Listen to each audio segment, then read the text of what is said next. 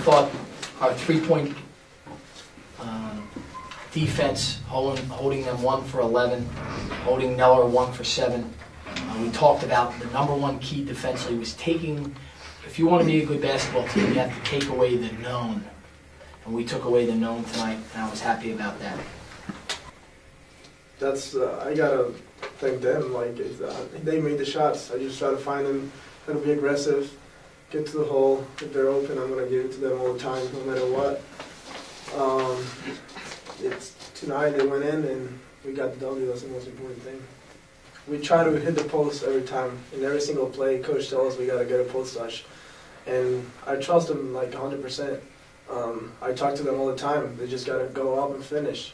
If they miss a layup, we get to the next play. Next time, they just try to finish every single play.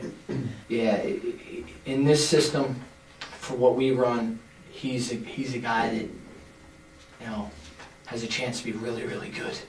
I mean, you know, once he learns how to use the offense to his benefit, which he's doing, we're going to get better and better.